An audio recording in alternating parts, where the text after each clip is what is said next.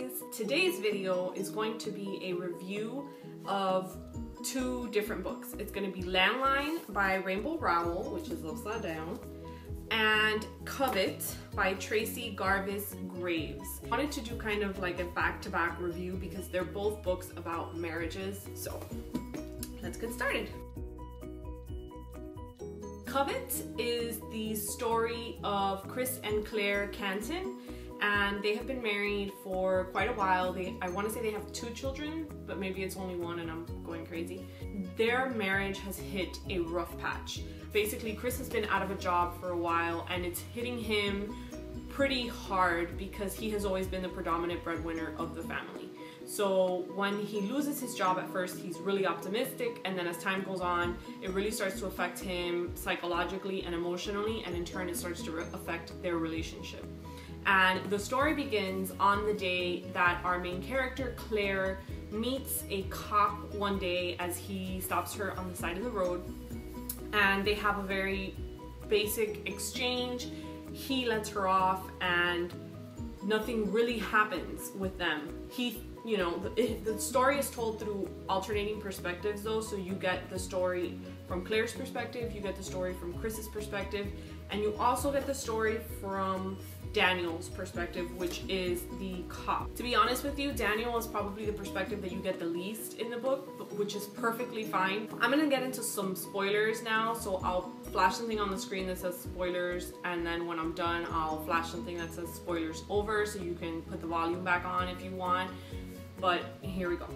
So the story is really the story of Chris and Claire's marriage as it is, and what happens when somebody else comes into the picture who actually kind of brings something to the table that no longer exists in the current relationship that you're in. Chris was no longer there for her emotionally. She kind of latches onto the support and the attention that she gets from Daniel. So while nothing really happens physically in the story, the entire relationship between Claire and Daniel is one giant case of emotional cheating, and you find yourself really torn because while you want her marriage to survive and you really want to see her and Chris work everything out, it's so hard to root for them when you see how great the connection is she has with Daniel. Overall, I really enjoyed this book. As I said when I did my wrap-up, it sparked a lot of conversation between my husband and me, as I would read the book and I would like comment out loud about what was going on. I really was rooting, for some sort of resolution for Claire, because I feel like at the end of the day, it's really Claire's story and you just want her to be happy.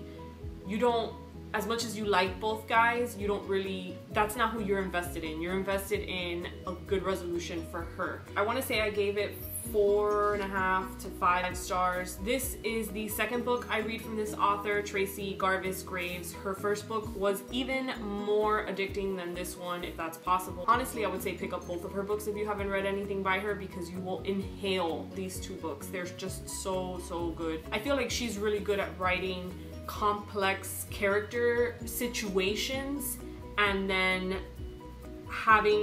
allowing you to go along as they deal with getting themselves out of the messes that they're in or figuring out what to do. And I really enjoy reading that. Next, we have Rainbow Rowell's Landline, and this is also a story about a marriage. I read this month. This story is the story of Georgie McCool and Neil.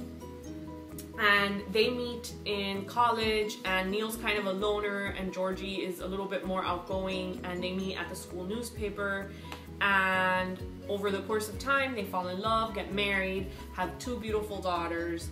She is a successful career woman who works writing scripts for a comedy TV show, and he has, after years of being an illustrator, decides to be a stay-at-home dad in order to raise their daughters because Georgie can't really give up her career. That in and of itself kind of creates this weird dynamic to their relationship, which has sort of existed from the very beginning, but it becomes a blatant issue at that moment. And the story picks up years after they've had their daughter, and it's kind of like the current state of the union is not really that great.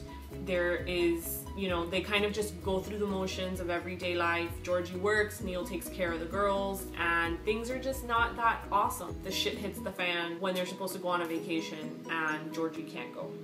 So when the story kicks off and you find out that Georgie is not going to be able to leave on the family trip for Christmas, you can really see Neil's disappointment and how upset he is, but he doesn't want to let it show. Honestly, sometimes the not fighting shows how little you care about something. It's better to fight about it, as weird as that sounds, but there it is.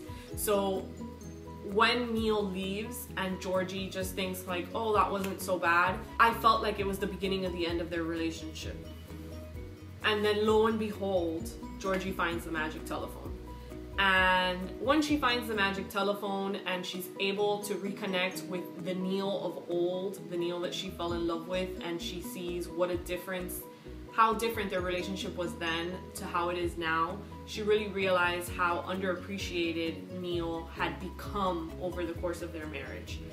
The thing that bothered me, I guess, the most about this, I really loved Georgie's relationship with her best friend and how they had such a wonderful working relationship and how they were just friends. I loved that they were just friends for, you know, pretty much the whole story. It never happened, it was never gonna happen. So it really bothered me in the last few chapters when he kind of tried to make more out of that, because I feel like in certain cases men and women can be friends, and I really hate that the way that that's always depicted is that it's not possible. Overall, I really enjoyed the book. I love the character development. I love how you could really see Georgie slowly realizing through the conversations what she needed to do and how the time together had changed the dynamic in their relationship. I really, really enjoyed it, and I want to say I gave this 5 stars, maybe